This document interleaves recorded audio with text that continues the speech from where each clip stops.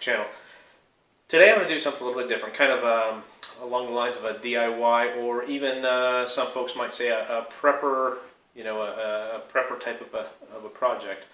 What I'm going to build is my own uninterrupted power supply, or UPS, out of some stuff that I had around the garage and some stuff that I went and purchased for the project. Where I live, we lose power frequently from storms and whatnot, trees falling on power lines and different things like that. So we're out in the country, and so it's just one of the things that we deal with. We do have a generator for the bigger needs, appliances and whatnot, so that part of it's not the issue. But our internet service is on a generator, so if we lose power for the whole area, that part of it is still up, but we've lost power, and so we can't power our modem and all that stuff on our end. And so a UPS would solve that problem, but a UPS isn't portable, really. And so I'm going to build something that is portable. It's a short-term fix, a short-term solution, but it's a simple solution, and so I want to see how it works out. It's kind of one of those things of the items combined in a normal method work together, and they work together as they're supposed to, but I've never seen it done quite like this, and so hopefully you'll enjoy the content. It should be fun putting it together. It should be fun seeing how it works, and well, let's find out if it actually does work. So with that said, let's go ahead and get started. Alright, I'm going to squat down a little bit so you can see what I'm doing here, but what I want to talk about now is the parts, the stuff that I have to do this project with. Got a couple of the ratcheting tie downs, and the cam lock type tie downs, and all these are going to do is hold the battery onto the hand truck, and so real simple Harbor Freight item. We've got the power inverter here. It's a 2000, 4000 watt. Yeah, the 2000, 4000. It's the Chicago Electric, again from Harbor Freight. Hey, the stuff is economically priced in order to do a project like this. So then I've got a couple of battery cables here. The positive cable, they only had black in the lengths that I needed, and so I wrapped the ends, each of the ends, with a little bit of red duct tape, so that signifies that it's the positive lead, just for safety. I've got one of the clamps that has the wing nut on it, and then I got two of these wall hanging brackets. And nicely enough, they're just wide enough for the power inverter to sit in, and the spot where I'll need to drill to mount it to the L bracket so that the power inverter doesn't flop around is right at the width of the hand truck that I've got. I've got some the kit of the nuts and washers, and then I've got some self-tapping sheet metal screws, and then of course the tools to put those in, a little bit of drill at a level to make sure that I mount everything as level as possible on the hand truck. And this is the hand truck that I bought from Harbor Freight. It was under 30 bucks on sale. And then the battery that's down here, I'm not going to lift that up. We'll get it in the project in a little bit. Is a deep cycle marine battery, and it's one that I had for another project, and so it's left over, and now we're going to use it for this project. Basically, it should make this whole portable power supply a pretty simple thing. Now, in the end, once you use the power and you don't need it anymore, bring it back in, and I've got a car battery charger that I will plug onto it and use it that way, and so that it'll charge it back up and keep it charged all the time. Now, I have used the battery and the inverter together before, but it's really cumbersome to move everything around, and so I figured that putting it all together in one unit will make it a lot easier.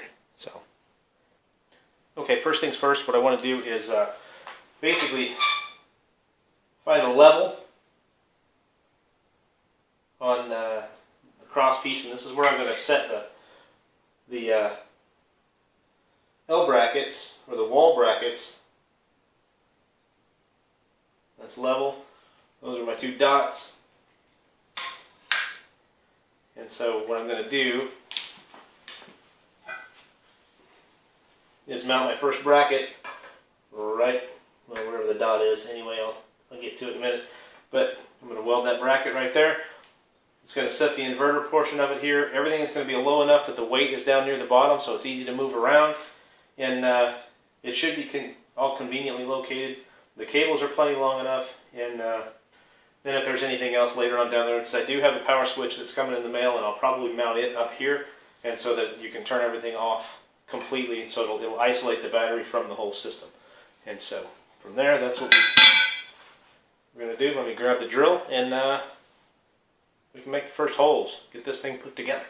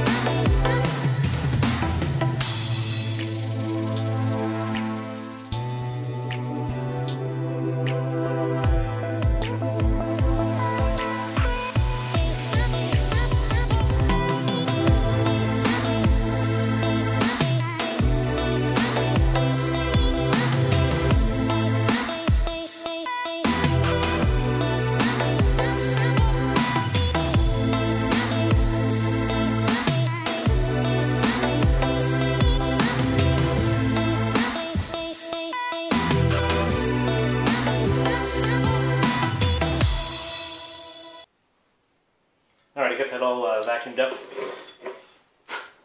We have both dogs and cats, and so if you have pets and you're doing stuff that you're going to create metal shavings, be mindful of their paws so that they don't wind up with slivers, because I don't know about you, but ours don't wear shoes and socks, no matter how hard we've tried.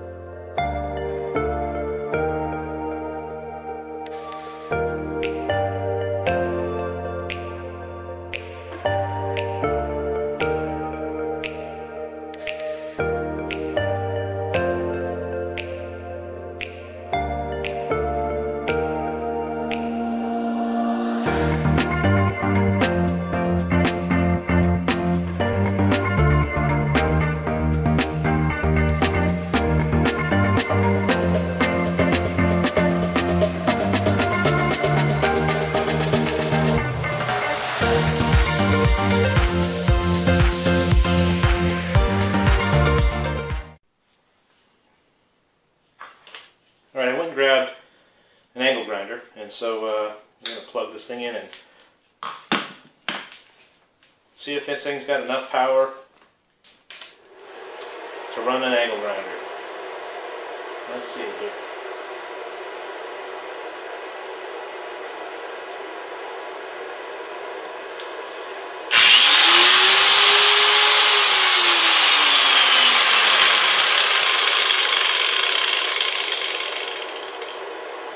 How about that?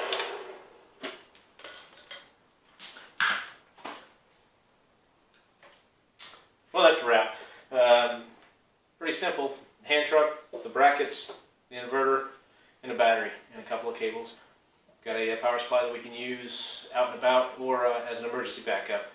And now, see how it works for long-term use, but I don't imagine a large draw item is going to last for super long, but I could be wrong. It'd be interesting to find out, and I'm definitely going to put it through its paces to see what it does. Anyway, I thank you for watching, and as always, if you wouldn't mind, hit that subscribe button and click the like on this video if you liked it, as well as if you want to get notified for any future videos, tap that little bell icon and set up your notifications so the system will let you know when I put something new out. As always, thanks for watching. Have a great day, and we'll see you on down the road.